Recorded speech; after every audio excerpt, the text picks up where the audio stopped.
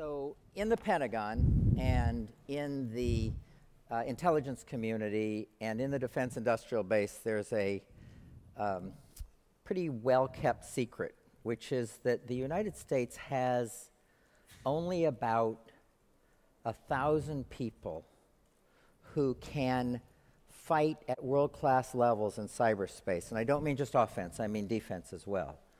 And we're competing with other nations that have an order of magnitude, and sometimes more than that, more people with those kinds of talents.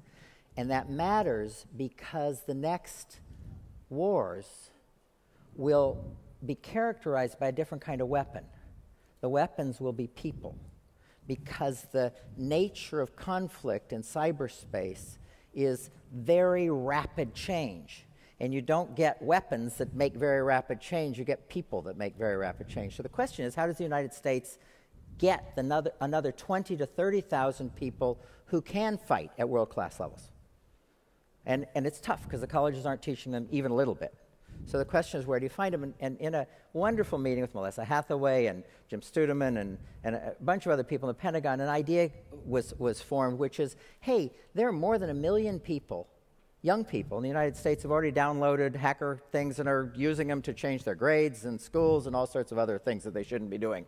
What if 2% of those people were really world-class people, and how could you tap into them? And that was the origin of this thing called the U.S. Cyber Challenge, which is 3 different programs, one run by the DC-3, the Defense Cybercrime Center, one run by the Air Force Association, one that we're doing called Netwars. And this is an introduction to a young man who characterizes what we were looking for. He's a young man who, when he got into the competition, actually the second round, he did so well that the adults, this isn't just for kids. People say it's unfair that it's only the kids, that the kids have to compete with the adults. It's unfair, but it's unfair to the adults because the kids are really good.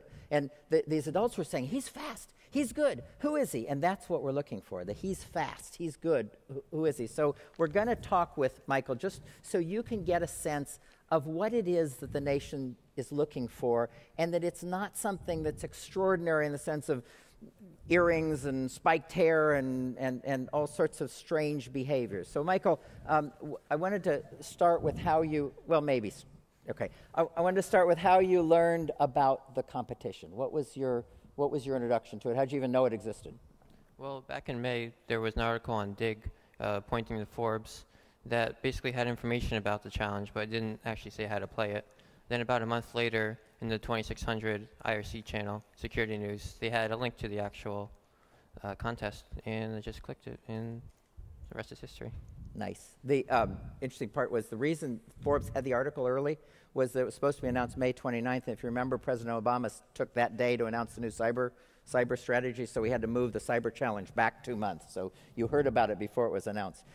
Second question is, you're in your senior year in high school. Had you taken a bunch of computer security courses? Is that how you knew this? I've taken computer courses before at school, but they don't offer anything with security. I've taken graphic design, web design, and then computer networking repair. But I was going to take programming this year, but they didn't offer it anymore. They canceled it because they didn't have a teacher to actually teach it. So they couldn't even teach programming in the high school? Okay. No. Once you started to play, did you find the game really hard? It was actually really hard at the beginning, but then once I mapped out the network and just kind of got used to the game and the layout of everything, it gradually got easier. Good.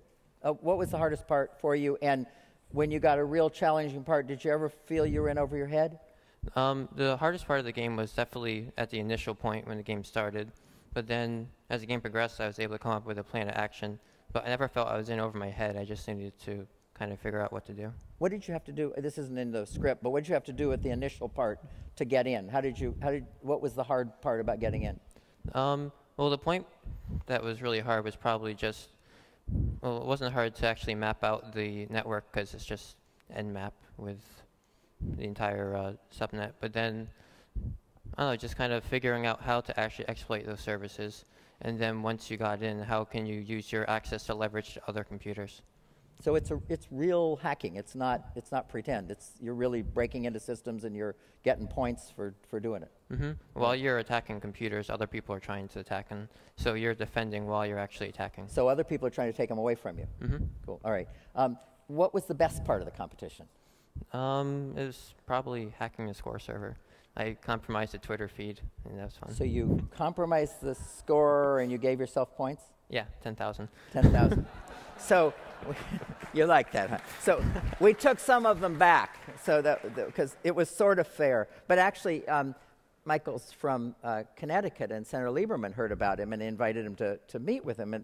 And Mike was talking to Senator Lieberman, and he asked, so how did you do so well? And Michael said, well, I broke into the scoring server. And a minute or two later, Senator Lieberman said, are you interested in being an intern in my office next? So I don't think they're connected. So what did you want to get out of the game? What were you after? When I started the game, I didn't really play for any reason. I just kind of looked at it and said, hey, that looks pretty cool. I'll give it a shot. But I don't know. It was fun. It provided challenges that you can't really do legally unless you set it up at home. So alternative was doing illegal stuff, right? Yeah. All right. So did you ever wonder what you might win? The original flyer for Netwars said something about cyber camps.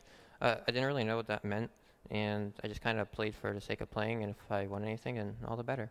Cool. Out of curiosity, did the game take away from your homework or chores or whatever else you had to do? Yes. Yes? Well, there were 2 rounds. The first round was it was at the beginning of the summer, so I still did schoolwork and chores when you kind of first have that original motivation to get it out of the way, but then you procrastinate till the end. The round 2, I didn't really do much else with that week. My mom came down into the kitchen at 2 a.m. and she found me playing the game. Playing the game all day and all night. Happy. How much time did you take to play, and how long was it? Like the second round, how long? How much time was it? Was it a day and night for a few days? Yeah. Well, I mostly played throughout the afternoon and then into the night. And it was a week long, so it was. I don't know. It wasn't that bad, but it definitely took a lot of time. Were you surprised when you won? Yeah, actually, I had no idea that I was going to win. I just thought that I would play. And then you entered the second round and played again, right? Yep. And I won both times. Was the fact that you had played the first time made it easier on the second one because you already knew the map?